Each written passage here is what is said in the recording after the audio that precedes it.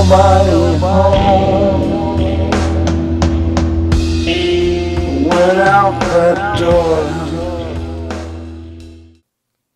Saw a really great movie the other day. I mean, here I am finding these movies, and I'm sort of, now I have to sort of eat my words that you can't find anything, but as some stuff squeaks through. One that squelched through was Nick Cassavetes' film, which is called God is a Bullet, and I highly recommend it to anyone. God is a Bullet, and that film will be at Sieges when we're there. We'll be at Sieges in the documentary section. It will be on the midnight show at Sieges. Fantastic. You just have to see it. God is a Bullet, and it was written and directed by Nick Cassavetes, and it's. I think it's his best work. It is his best work. There's just no holds barred, and it basically sums it up. Again, it's an indie film, but it sums it up in a way that you couldn't do with, if you had thousands of extras, But it's intense, and warning. If you can't handle violence, don't watch it. It's probably the most violent film that's out there right now, and the violence is brilliant. It's really there's a guy that his father was in Rosemary's Baby, right? John Cassavetes. So the lineage is pretty good. Anyway, what I'm hoping is that when Larry is at Sieges, which is the big sort of horror, fantasy, sci-fi. It's huge festival outside Barcelona, and there's all kinds of, in Spain, and there's all kinds of films. I mean, it's just chock full this year. Tons and tons and tons of films got made this year by independents, thank God. And I guess the reason we're in horror and sci-fi and fantasy and all that is because that's where you can be independent and make films. If you're going by the system, they would thumb it down. I mean, there's no way you get to produce it. They wouldn't give you the money to do it. So this guy bankrolled Cassavetes, and when he got on IMDb, he wasn't beat up too bad. He wound up around a 5.5. But I mean, it's basically, to me, it's like an 8 or 9 even. It's really I don't know if you could say masterpiece exactly, but almost. I mean, it's very epic. But I'm hoping that Larry can meet Nick, at the Sieges thing. Got to keep tabs on him because I didn't see him around for a long time.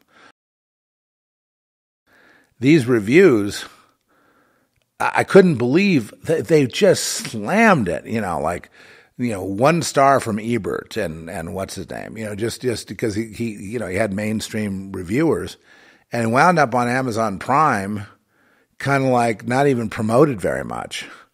I'm like, what gives with this? I mean, this is terrible.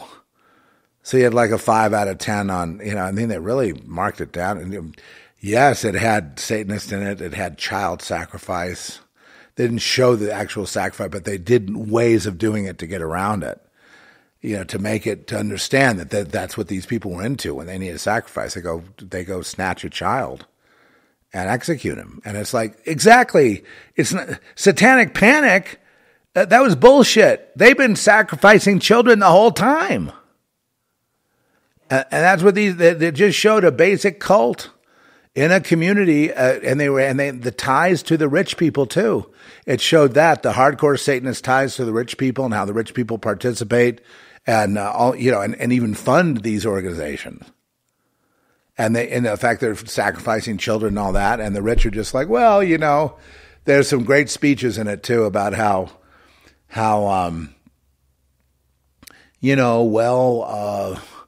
life is like that, and we're all liars, and we're all sick, and we're all perverts, and we try our best, but we're weak. Humans are weak, and so we go to church.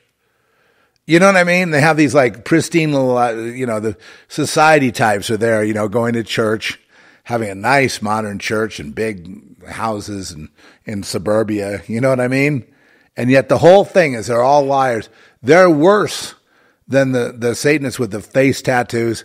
The other thing is, another really popular thing is the upside down cross. It got, Marduk and all that. They don't have the right mythology. I just have to make one criticism of these people tattooing their faces with upside down crosses. All that the upside down cross is acknowledging Jesus Christ as Lord. That's all it does.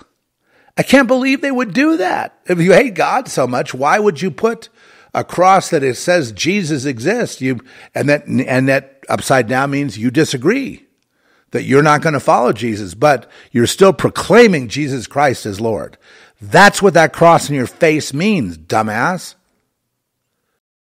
The wealthy of the world run the Satanists, run the satanic cabal, because they're the high priests. And they come right out of church. They're wearing a 3-piece suit, and they're hanging out with a guy with upside down crosses tattooed to his face. And they're meeting in the back room to give the guy his assignment. And they're handing over some money. They say, "Take care of it for us."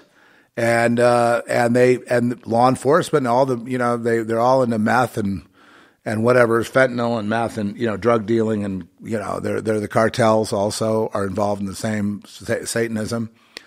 And it's all about Lucifer. It's all about taking a blood oath. And it's all about anyone that isn't loyal gets killed. And there's millions and billions and trillions of deaths almost, it seems like. And nobody bats an eye, certainly not law enforcement, because they're part of it too. And this movie was kind of cool in that it included some of that. Not as big a scale as I was just talking, but obviously they included the truth on many levels. And the film takes no stance on God, and it's just a control mechanism for conforming society. Okay, so that's probably the stance that Cassavetes takes. He doesn't know Jesus. We hope that he understands one day what's happening, what Jesus really is, rather than this social construct of Jesus, which is total bullshit. And just for the faint of heart, don't bother, because it's way more violent than just violence. It's a really dark kind of atmosphere. Jamie Foxx makes a cameo appearance in it, and he's before he got sick. And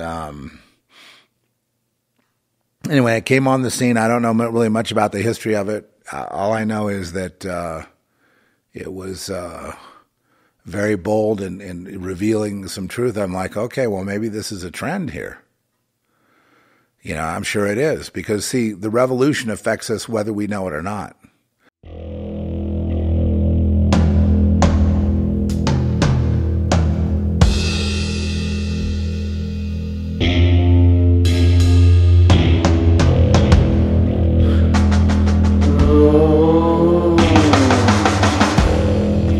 This is the way, the end